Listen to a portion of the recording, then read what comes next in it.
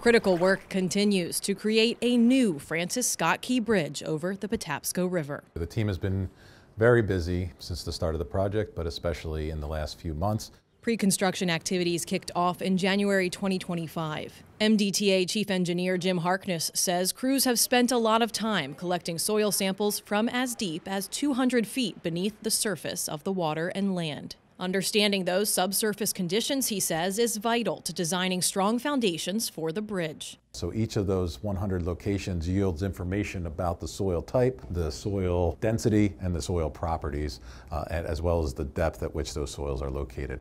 Crews also conducted surveys and mapped the area to support construction planning. Just getting the terrain of the existing surfaces, but it also included investigations for underground utilities. The new design will be Maryland's first cable-stayed bridge. Harkness says his team partnered with a firm called RWDI in Canada to conduct wind tunnel testing. We conducted modeling of the proposed bridge. We have to understand how a bridge, like a cable-stayed bridge, is going to react in the wind conditions given the geometry of our bridge. So we were able to take that, make a physical model, and then test that in the wind tunnel.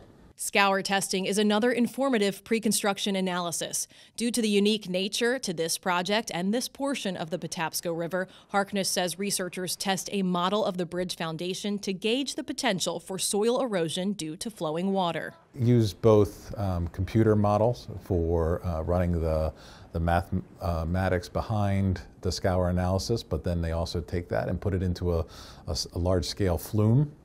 So that they can run actual water past it and see how the material is behaving. Harkness says they've purchased materials for test pile fabrication. Soon, crews will drive steel test piles into the river. Essentially run tests on those to figure out if they're providing the expected capacity for our bridge foundation. So we'll drive these piles and then we'll set up tests and measure the results.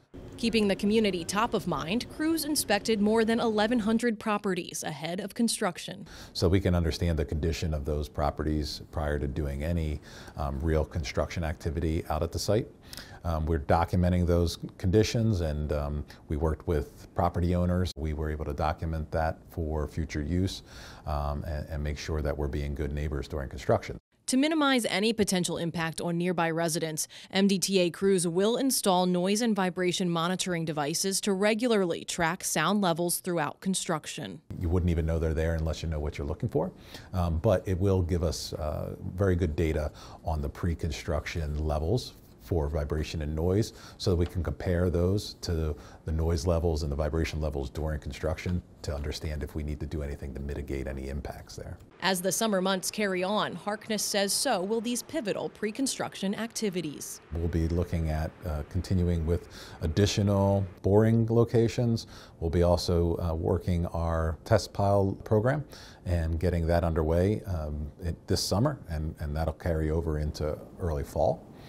And additionally, we're going to be looking to start the demolition process of the existing bridge. And so we look to have that underway this summer as well. For the MDTA, I'm Allison Persing.